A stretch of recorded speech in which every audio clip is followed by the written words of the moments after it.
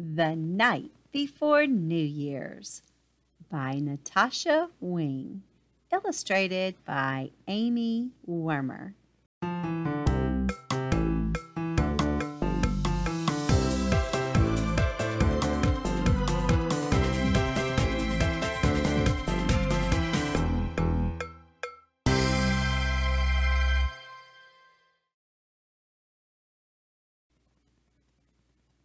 'Twas the last day of December, what we call New Year's Eve.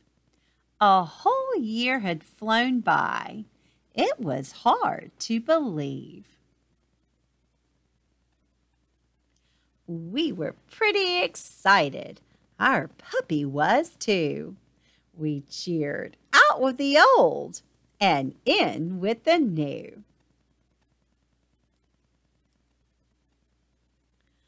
"Oh, please," I begged, "can we stay up till midnight?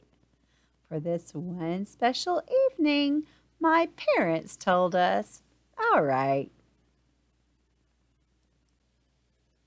So we drove to the store to buy party supplies, hats, horns, and poppers, and sparkly bow ties. At home we put up all the streamers and balloons, silver glitter and gold stars to twinkle up our rooms.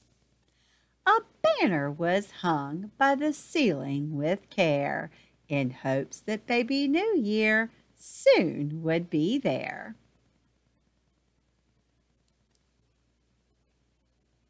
We gathered for dinner, a grand late-night feast. All our family favorites.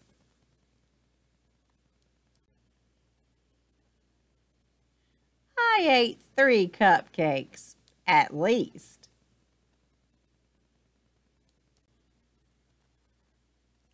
With a clink of our glasses, we all gave a toast, making New Year's resolutions. My dad had the most.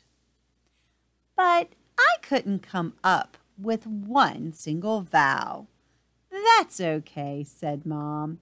"You don't have to right now."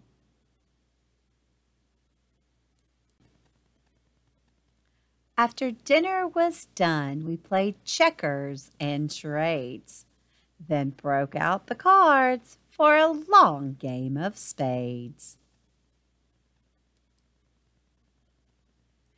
We shared fond memories. Oh, there were dozens. Holidays, camping trips, and new baby cousins.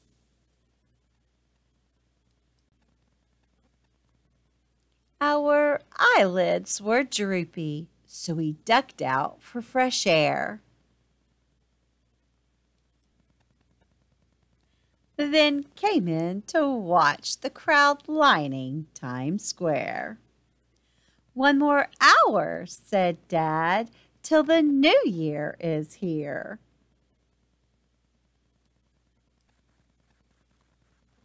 "Put on your hats," said Mom. "Let's practice our cheer." Counting down from 10 without a single mistake, we tooted horns and popped poppers. I was now wide awake.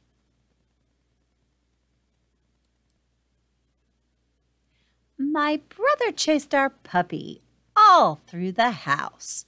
Then Mom and Dad noticed it was quiet as a mouse.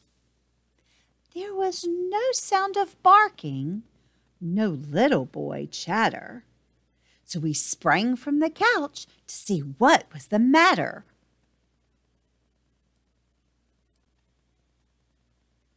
When what to our wondering eyes should appear but 2 party poopers. Make that 3 now. Oh dear. While our puppy curled up on my father's lap, my brother and I went upstairs for a 5-minute nap.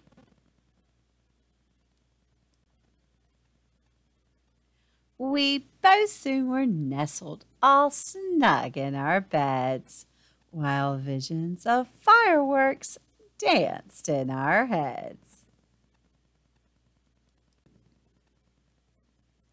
The next thing I knew, it was sunny and bright. Rats, we missed ringing in the new year last night. But that's when I came up with my resolution, I believe. I absolutely will stay up for next New Year's Eve. The end. I hope you've enjoyed this story, The Night Before New Year's. Grandma loves New Year's Eve night. I always remember staying up with my grandmom and my granddad and watching the ball drop in Times Square. That is so much fun. Now, Grandma doesn't always stay up now because it is very difficult to keep my eyes open that late. But we'll see if it happens this year.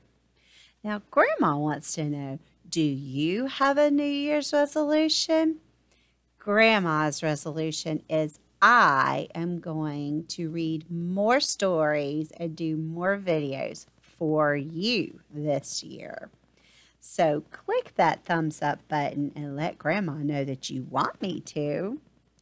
And click the subscribe button so you make sure you don't miss any books or any of Grandma's videos. Now, you have a happy new year and make sure you come back for more stories. Bye, Grandma.